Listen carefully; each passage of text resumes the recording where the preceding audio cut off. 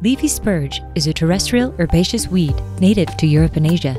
It was introduced to North America by 1827, likely in contaminated ship's ballast, and is a seed contaminant in the prairie states and provinces. It's been reported from most of northern North America.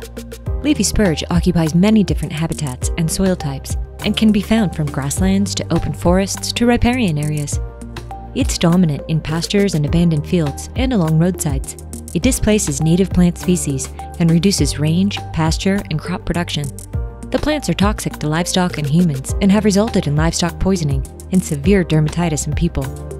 Leafy spurge is an herbaceous perennial. Peak germination is from April through May. Young plants immediately develop an extensive root system with both vertical and lateral roots, but often do not flower the first year. The roots are brown with pinkish buds and can be 9 to 21 feet deep.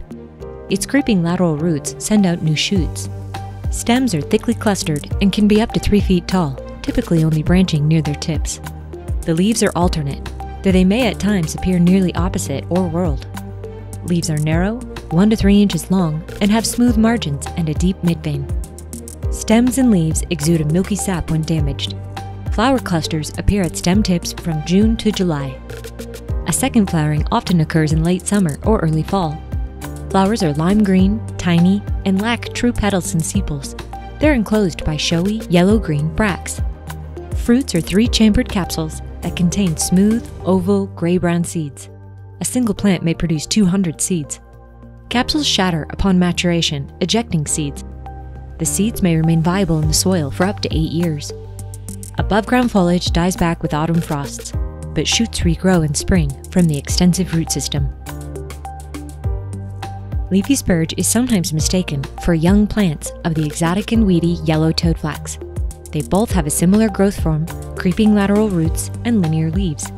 Yellow toadflax does not exude milky sap when its stems or leaves are injured, and it has conspicuous yellow flowers with true petals, whereas the flowers of leafy spurge are inconspicuous green and surrounded by yellow-green bracts. The weedy and related cypress spurge is very similar to leafy spurge. Cypress spurge grows shorter and less robust, has smaller bracts, and narrower and denser leaves than leafy spurge. Other spurge species also tend to differ in size compared to leafy spurge, having either noticeably larger or smaller features.